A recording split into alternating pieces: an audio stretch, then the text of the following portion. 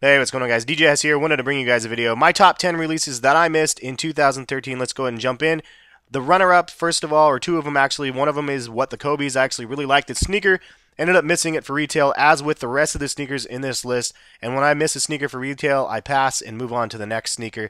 I don't pay the resale price because that resale price that you pay for the sneaker could go towards another sneaker or two, three other sneakers. I mean, I'd rather just spend the money like that than to pay crazy prices for these sneakers. So that is why this one is on my runner-up list. I actually like the sneaker, missed it at retail. Moving on to the next runner-up on this list, and that is the Air Jordan 5 Fears. And I really like this sneaker as well. I really wanted to see this in person, and I like the material. It looks awesome.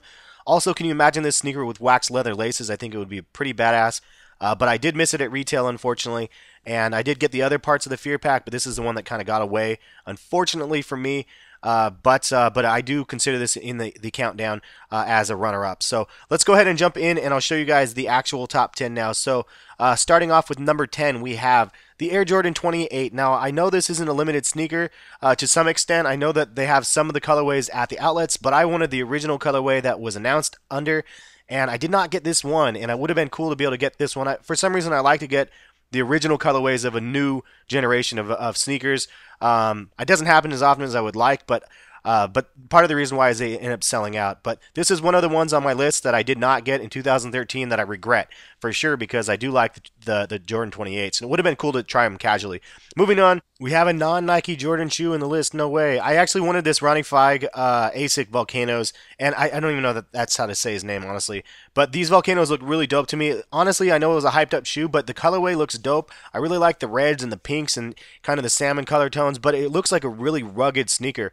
Maybe it could be the silhouette in the background or whatever it might be, but it just looks awesome, and I really wanted to go ahead and try to get this one. I missed it, unfortunately. So who knows? Maybe I'll look for it in the aftermarket if it's not priced too bad. Number 8, the LeBron 10. What the LeBrons? This was on my list. It was one of those hyped sneakers that would have been cool to have. It would have been neat to be able to get this one. I do like the LeBron 10s, and I thought that this one kind of embodies all of the different LeBrons that were released better than what the Kobe's did.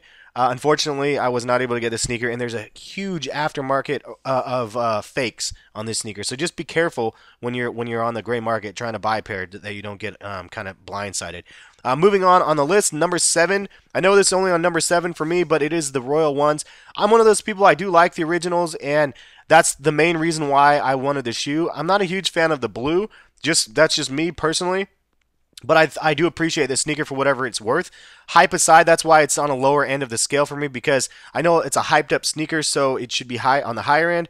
But for me personally, I'd rather have a red pair. If I'm getting a pair of Jordans, I'd rather have red than blue for the most part. So that's why it's lower on the list, but I definitely did want to get that one. Moving on, another pair that I missed that was very hyped up, the Cork LeBron 10s. It would have been great to get this sneaker. I saw it in person, and I actually really did like what I was able to see.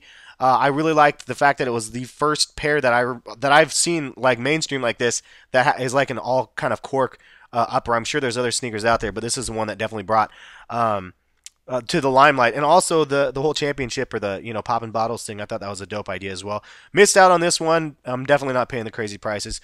This is one I hope to pick up soon after a Christmas deal, which is the Ugly Christmas Sweater 5 on my list here. And this is a dope sneaker. I really want the black one and the gray one if possible, but I just thought it was really, really well executed and a fun thing. And I love Christmas. I mean, for those that know me personally, I mean, I'm one of those people that put my Christmas ringtones on at the end of October. So that for me, that's the reason why I really like this shoe. I know it had a lot of publicity through this year as well, but it's a dope shoe. Moving on, number 4, the Air Jordan 5 Shanghai. This is an unobtainable sneaker, to myself, because it was a Asia release only.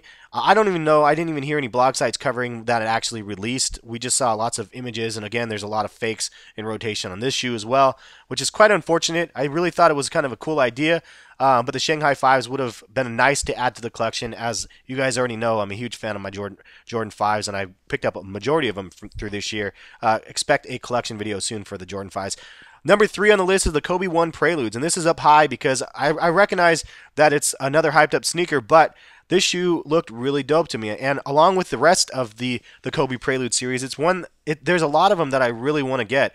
4s, 5s, 6s, 7s, 8s. I really like the concept, the artwork pieces behind them. I mean, if I could afford it, I would have the whole entire series set up, and I would have the dopest display room possible. But that's why these ones are on the list. I really respect the sneaker. Moving on. Number two, an easy number two, is the 2-pack, the LeBron 10 celebration packs, or the championship pack, or whatever you want to call them. I really like the Elite LeBrons, as you guys already know, in my top 25 list. If you missed that, check the channel out and see. But these shoes look crazy to me, and both of them, the lows and the highs, and it would have been a great pack to add to the collection.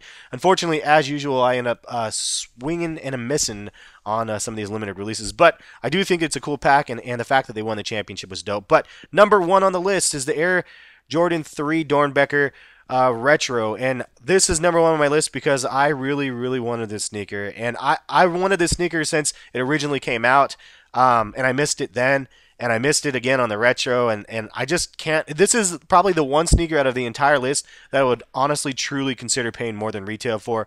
The other one, there's a lot of the other ones on this list I wouldn't even think about it, but this is one of those ones where I definitely want the sneaker.